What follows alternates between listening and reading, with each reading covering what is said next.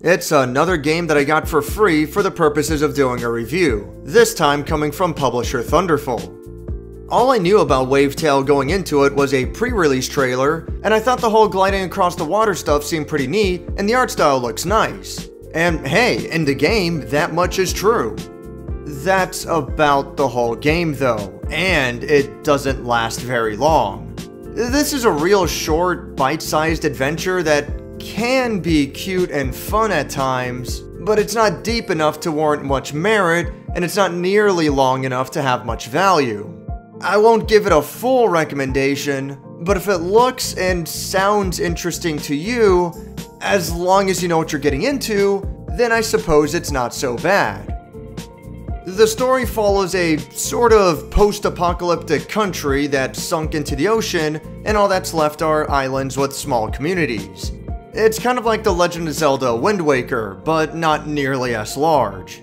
You play as Sigrid, a young, curious girl living with her strict grandmother. The two live their days trying to make ends meet when an evil, cloudy force known as the Gloom crashes across all the islands. Sigrid is temporarily stranded until she meets a shadowy figure that grants her the ability to walk and glide across water. With her newfound powers, she must now push back against the Gloom and rescue her neighbors along the way. The story deepens down the line and goes into themes like learning from the past to build upon the future. There's also a little bit of political commentary and a lot of environmentalism. It can get preachy, especially towards the end, but it's not too bad, at least as far as short, straightforward, story-based games go.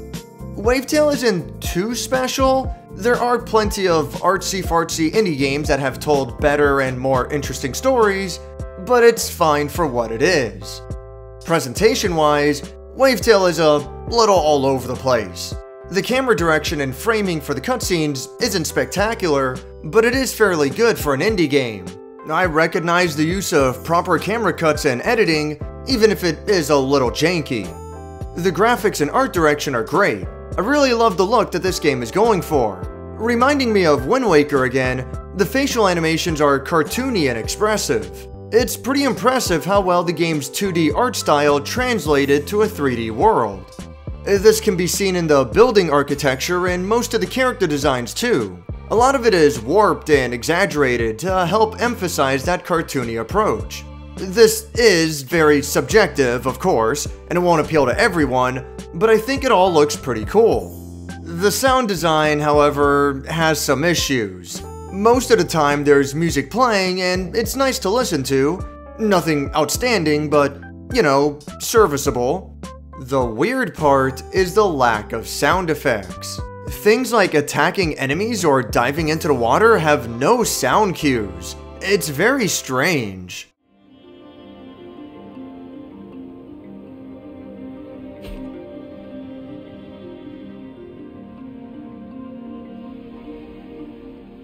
It might be a glitch or something because it'll play sound effects sometimes, but it's rare and the game is usually just silent, other than background music playing over the action, and that's it. I actually don't hate this too much, but it is weird and I'm sure it's not intentional. The voice acting is also worth mentioning. The two main actresses actually do a decent job throughout, although everyone else isn't all that great. Still, not bad, and I'd say the voice acting is well implemented for the most part. The gameplay has an open world style of progression. You reach a new area, talk to the people there, do side quests, proceed with the main story, and so on. It reminds me a bit like Gravity Rush in the sense of style, progression, and general attitude, although Gravity Rush did it a hell of a lot better. Even so, the sense of speed you get when you surf across the ocean is really cool, and the racing challenges do a good job at showcasing how to use momentum to your advantage. That said, you can only surf around for so long before it starts to get boring. There's usually dialogue to help keep your attention, or these weird pipes to launch yourself through, for fun, I guess. But when you get down to it, this isn't that much different from riding your horse through some grasslands like so many other open world games do.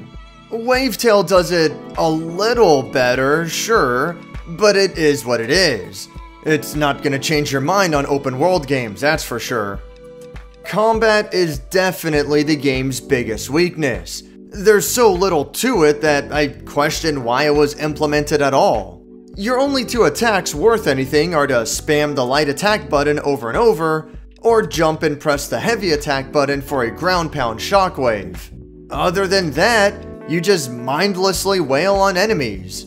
There are a couple of different types of monsters, but it hardly means much. Even for the giant water striders, it's still very basic and automatic. You press a button to grapple to them, mash away, and rinse and repeat. The final boss, or really the only boss, does have a bit more going for it, but it's still hardly anything. Not to mention how easy it all is. Your health automatically regenerates so quickly that you'd have a hard time getting a game over. So what's the point? If Wavetale focused more so on platforming, then I feel like it could have been better overall. But this mediocre combat isn't doing the game any favors.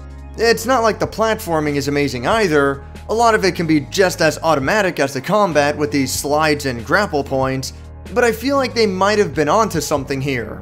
It just never gets fleshed out enough by the game's end, which is its other biggest problem. The whole thing is about 4 hours long, 5 hours at most.